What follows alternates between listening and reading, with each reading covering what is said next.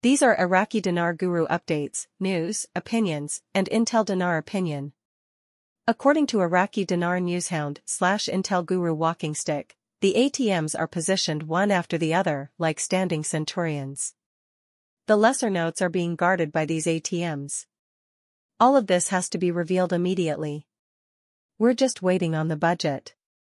Neither new laws nor processes are what we are waiting for.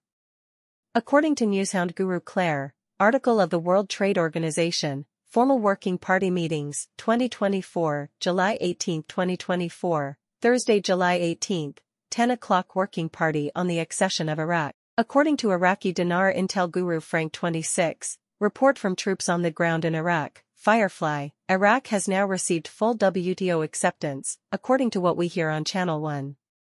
This will now be formally announced July 18. Frank, Iraq does not require a valuable currency in order to join the WTO. No, that isn't the main idea. For Iraq's currency to be able to trade on the global market, it must be free from shackles, constraints, and restrictions. In any event, this is excellent. According to Intel Guru Mark Z, via PDK, yesterday, some amusing news emerged from Iraqi banks and exchange sites. There was a notification stating that lesser denomination notes will be distributed in July. The same language was used in both of the confirmations I received this morning from individuals who are really in Iraq. They were informed to expect the distribution of lesser denominations in July.